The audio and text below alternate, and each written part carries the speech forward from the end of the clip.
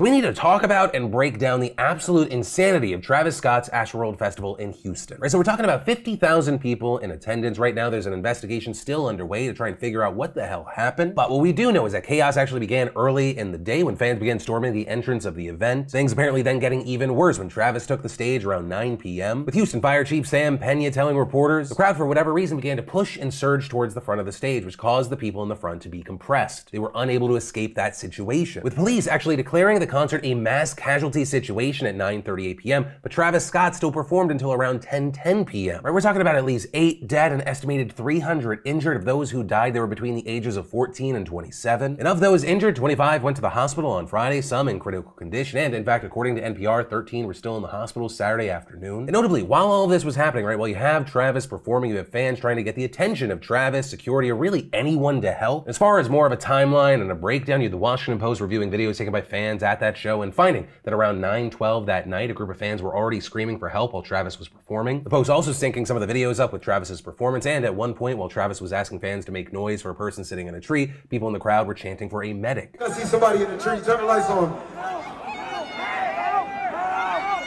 Turn the lights on, turn the lights on. Make some noise for my boy right there, hanging in the tree right there.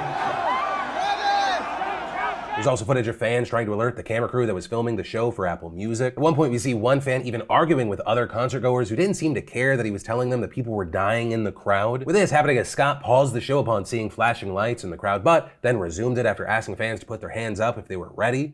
People are dying. I want to save somebody's life. That's somebody's kid. Two hands to the sky. I want to save them. Two hands to the sky. Two hands up, y'all. Two hands up. Y'all know what y'all came to do, chase me, let's go. People noting that's not the only time that Travis paused, pointing out he had stopped a song to tell security a fan had passed out and told them to help and then continued performing. Also later at around 9:43, a group of fans began chanting this in the crowd. Stop that show! Stop that show! Stop that show! Stop that show! You know, in the days since, the stories that have been coming from fans have been horrifying. With one telling Rolling Stone, the crowd was moving so violently that people fell on top of us, and when they fell, people fell on top of them. There was layers and layers and layers of people falling. With him adding that he tried to pick up one person who was screaming for help, and then the crowd just moved me and I saw a wave of people just walk over him. Another person saying it was impossible to breathe, that people began screaming for help or were not heard, there was nowhere to go. You also had someone saying that he tried to tell a group of police officers that a section of people were suffocating and could die, but he was allegedly simply told to calm down, that officers were aware of the situation but were dealing with something else, and saying their calm response bugged me out a little. I tried again, telling them, I'm not trying to be an asshole, but there's people in there who are probably dying. I was basically told to fuck off, just no urgency at all. You also had fans saying that security was just not prepared for what was happening. Though, regarding that, officials have said that it's too early to tell if security failures were the cause of this, but it will be part of the investigation. What we do know right now is that reportedly there were 505 security staff members, 91 armed private security officers, and 76 Houston PD officers present. There's also been a big debate and conversation over how much Travis was actually able to notice or pick up on. That will also be a part of the investigation, though he is facing a lot of scrutiny online right now. We're also seeing things like, according to the New York Times, a Houston police chief allegedly visited Travis before the show and conveyed concerns about the energy in the crowd. You also had Fire Chief Pena saying that Travis could have potentially done more to stop the situation, saying the one person who can really call for and get a tactical pause when something goes wrong is that performer. They have the bully pulpit and they have a responsibility. If somebody would have said, hey, shut this thing down and turn on the lights until this thing gets corrected, and that coming from the person with the mic, I think that could have been very helpful. And regarding that, we've seen online many people sharing their favorite artists, speaking to the crowd and saying, stop this shit, take a step back, make some room, are these people okay? Guys, if you don't do it, there's no show. But on the other side of this, you had Travis's girlfriend, Kylie Jenner, posting an Instagram story saying that they were not aware of any fatalities until the news came on after the show, and saying that if they had known, they would have stopped the filming and performance. Though you had a lot of people shooting back at her because emergency lights were actually visible in her own Instagram story that she posted. Though actually regarding Kylie, we've seen news outlets facing a lot of backlash regarding how much they've centered their coverage of this tragedy on her. But I mean, you had places like People, as the story was developing on Saturday morning, sending out an article saying, pregnant Kylie Jenner uninjured after Travis Scott Astroworld incident leaves 8 dead. But also, back to Travis, he posted on his Instagram story to say that he was cooperating with the investigation and praying for the lives lost. My fans really mean the world to me, and I always just really want to leave them with a positive experience.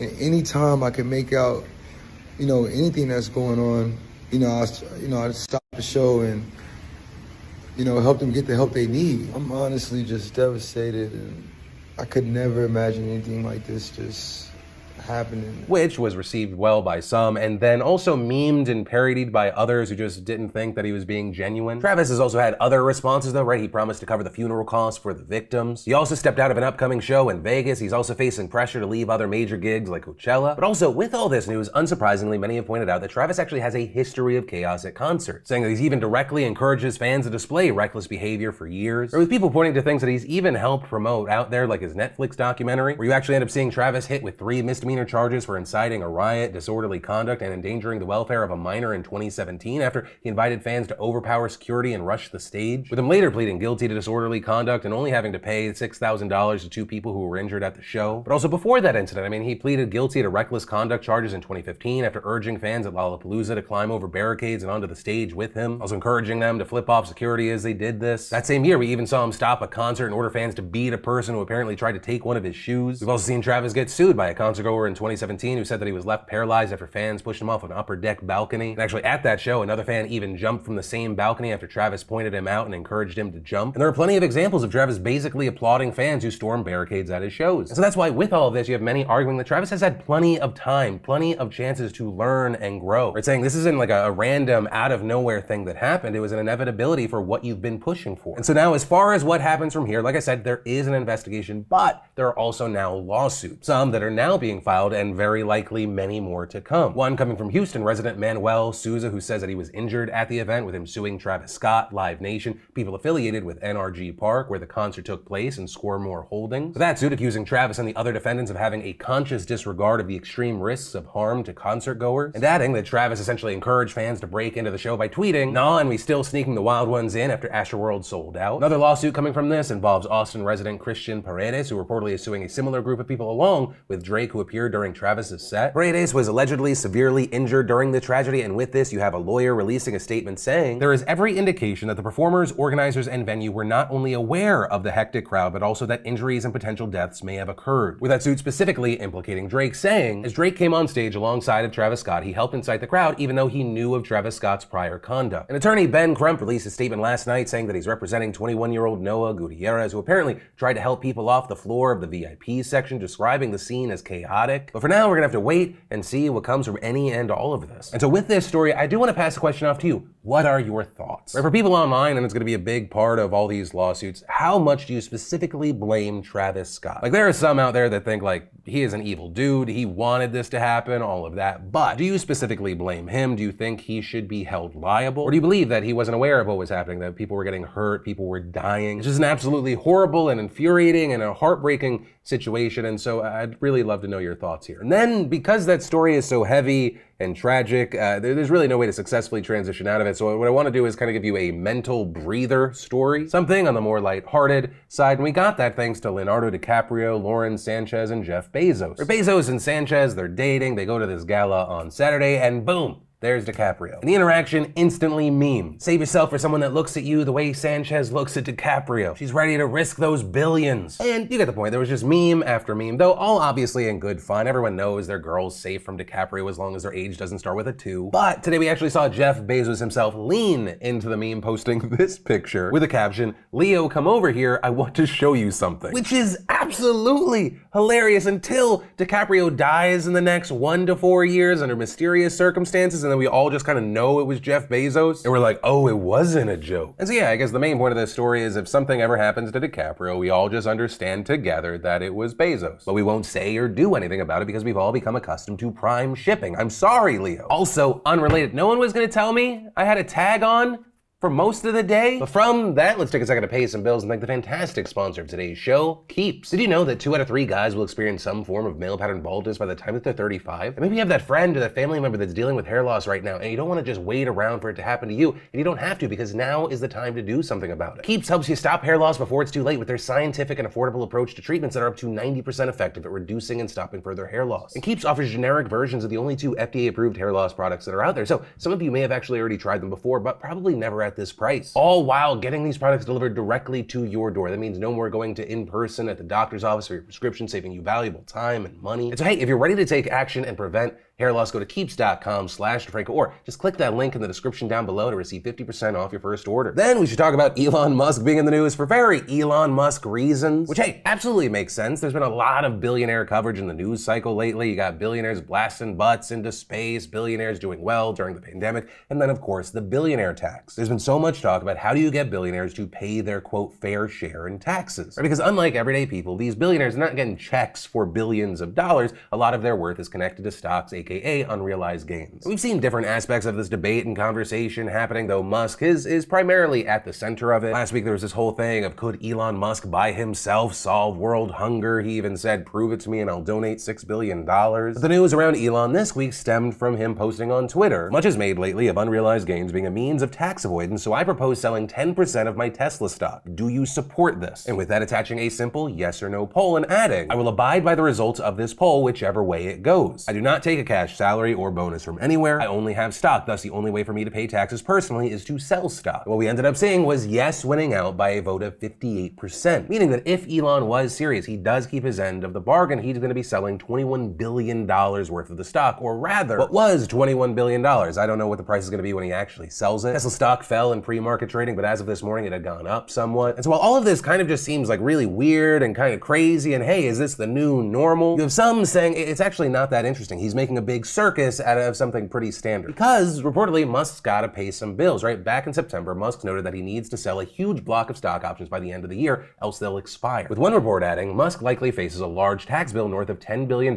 from stock options he was awarded in 2012, which have since soared in price. He has also taken out personal loans using his shares as collateral. But also the pushback against that narrative is, hey, he didn't know which way the poll was actually gonna go. But also, at the same time, like when we're talking about $10 billion or $20 billion, that seems like unimaginable wealth to us. For Elon Musk, like that amount of money is kind of jokes. He's got a net worth of around $318 billion. Then let's definitely talk about, it feels like TikTok, or whenever it's on our show, it's always like some negative story. There's always like some new trend where kids are punching their mothers in the face with dogs, and we're like, why? Why is that a thing? But the news today is that authorities in Kentucky actually rescued a missing teen last week from a 61-year-old man's car after she caught a motorist's attention with a hand gesture that she learned on TikTok. Right, so amid a surge of domestic violence cases last year, the Women's Funding Network launched a campaign called Signal for Help. And it went absolutely viral on social media, teaching people to tuck their thumb into their open palm before folding their other fingers over as a way to discreetly indicate that they're in danger. So when the 16-year-old girl is in the 61-year-old man's car, she is in distress, she began making the gesture to motorists on the highway. And eventually, one person, an absolute bamf, noticed her, called 911, and then followed the car while updating authorities about its location. That let the police position themselves to pull it over and box it in as it got off the highway. Which is how they then learned that the passenger was a minor who had actually been reported missing by her parents in North Carolina 2 days earlier, with the girl later telling detectives that she and the driver, James Herbert Brick, had traveled through North Carolina, Tennessee, Kentucky, and Ohio, where they allegedly stayed with his relatives. But the two ended up taking off when Brick's family realized that she was underage and had been reported missing, and that's when she began trying to signal for help, with authorities also claiming that they found a phone in Brick's possession that allegedly had material portraying the minor in a way that I cannot describe on this show, unless I want the whole video suppressed. But with that and the unlawful imprisonment, he has now been charged with 2 felonies. And so I guess the main point of this story is let's all learn this and spread this. Then in unexpected beef news, we should talk about the GOP fighting with Big Bird. Over the weekend, we saw the Twitter account for Big Bird post, I got the COVID-19 vaccine today. My wing is feeling a little sore, but it'll give my body an extra protective boost that keeps me and others healthy. And adding, I've been getting vaccines since I was a little bird. I had no idea. With that announcement actually coming after several Sesame Street characters, including Big Bird, took part in a town hall event on CNN